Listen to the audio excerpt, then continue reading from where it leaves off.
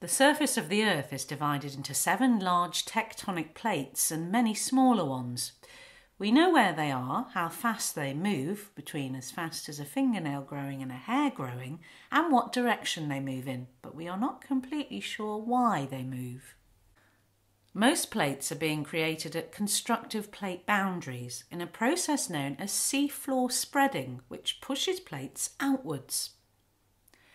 And most plates are then being destroyed at destructive plate boundaries, where one plate is pushed down underneath another into the mantle.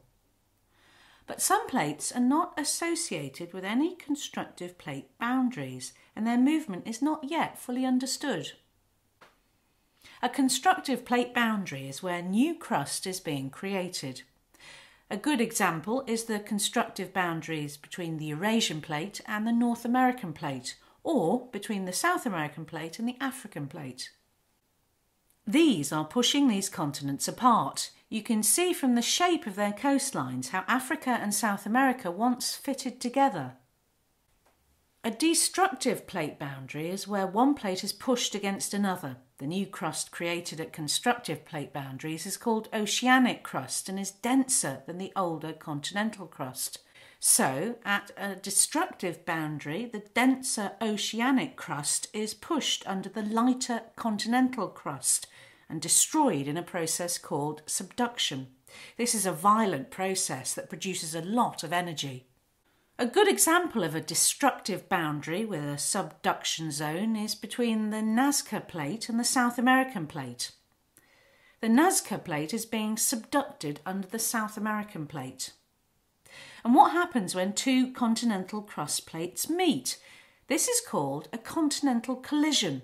One example of where this is happening is between India and Asia, forming the Himalayas, the world's highest mountain range. And what about when two oceanic plates meet? One gets subducted under the other. This is happening on the boundary of the Philippine Sea Plate and the Pacific Plate. The subduction zone is the Mariana Trench, the world's deepest ocean trench. A conservative plate boundary is where plates are sliding past each other.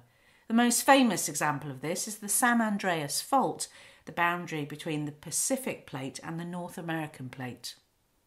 If you compare the distribution of the world's volcanoes with the map of plate boundaries, you can see a very close match. This is because most volcanoes form either at constructive boundaries, where the Earth's crust is being pulled apart, or at destructive boundaries, where oceanic crust is being pulled down and melted into the mantle.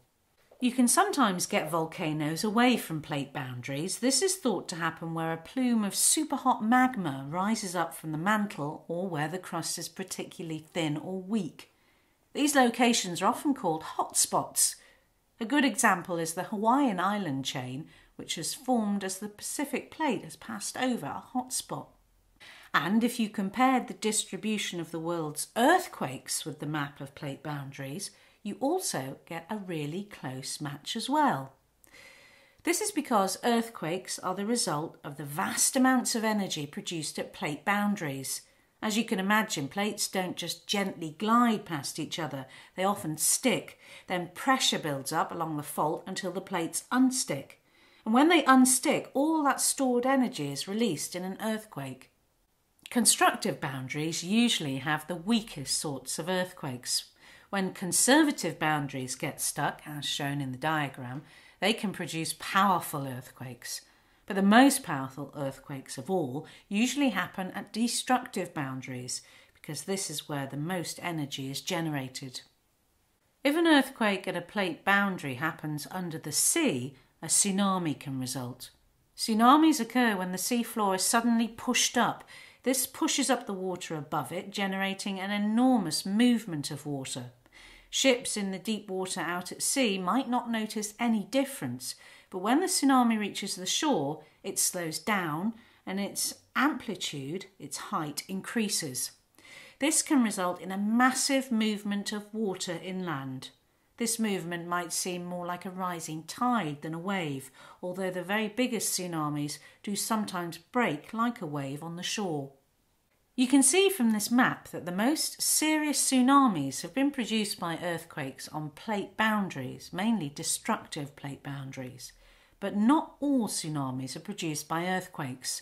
Some can be triggered by landslides, some even by meteor strikes.